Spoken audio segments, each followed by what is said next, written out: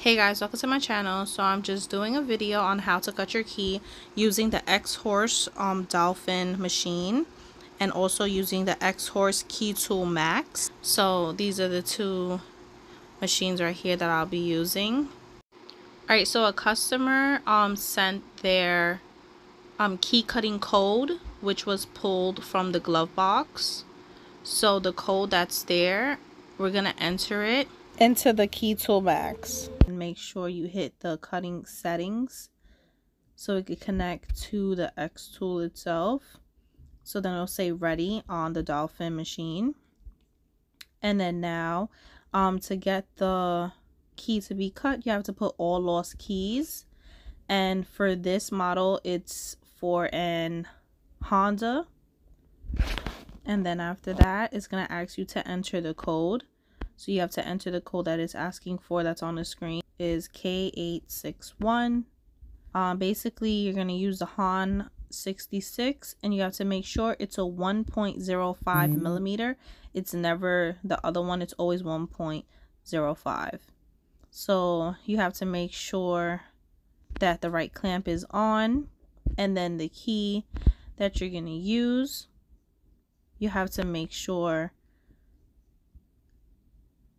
that it is lined up correctly.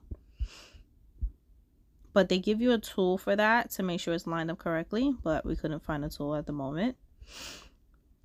So then you tighten up the key that you want to use, and then you hit cutting key, then enter, and then it's going to start the progress. Alright, so as you can see, it's basically just measuring the parts of where it has to start cutting, and you just have to wait a little while until it just starts cutting.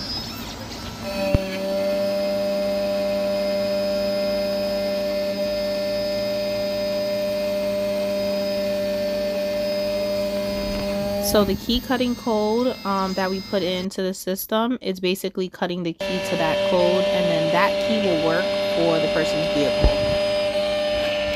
So the process takes a little bit long, but it's making sure that it cuts it correctly.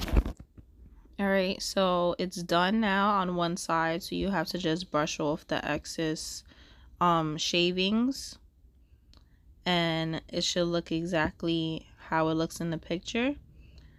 So you have to flip it around now, make sure that it's lined up to the edge.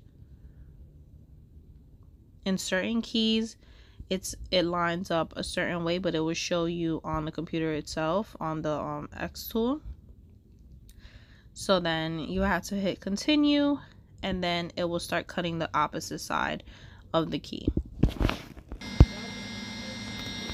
Also, the X Tool Max, that machine there, that can be used to program the key to the vehicle as well.